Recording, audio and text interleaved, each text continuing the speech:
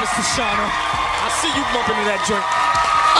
All right, it's Wild Out Wednesday right now. As y'all can see, we have the biggest rap artist in the world. Eminem is on 106 in Park.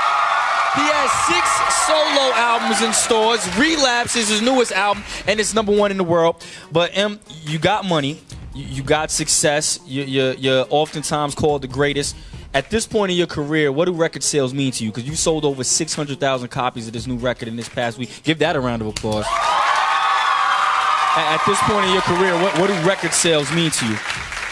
I mean, record sales, honestly, I mean, since the beginning of my career, I've kind of always said, like, they're not as important to me as, you know, like the respect and things like that. You know what I mean? So I would just rather rap to get respect from the fans and my peers and things like that. You know what I mean? So, I mean, I'd be lying if I said I don't want to sell any records. You know what I mean? But, you know, at the same time, it's like that's kind of, you know, not my main priority. Yeah.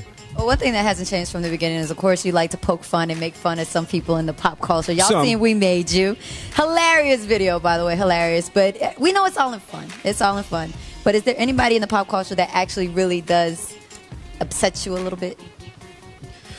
Probably everybody in the pop culture.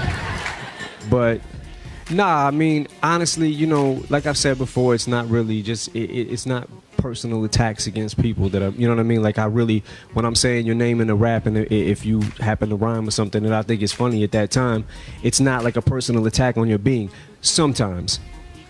What about those people that do take it as a personal vendetta from you and you're just like, it's a back and forth thing?